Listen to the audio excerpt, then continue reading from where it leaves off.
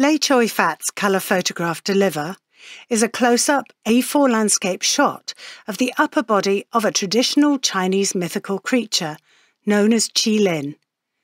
It is delicately carved from what appears to be ivory and is creamy white in colour, adorned with gemstones on the ornamental harness it wears.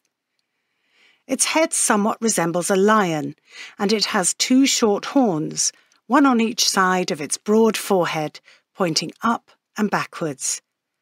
Large piercing eyes gaze out from heavy curled brows.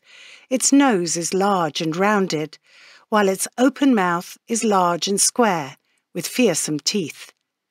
It has a beard with distinct curls that match its eyebrows, the hair behind its horns, and its full jaunty tail, while its moustache is made up of tufts of hair that stick straight out.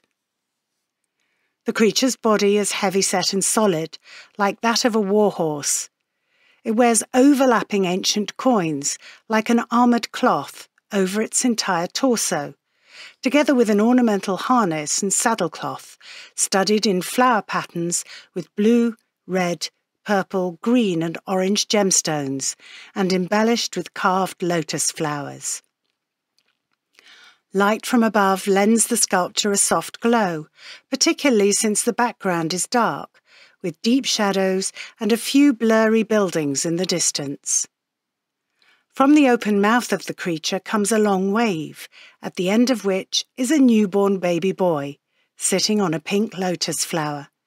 The Qi-lin is delivering a child.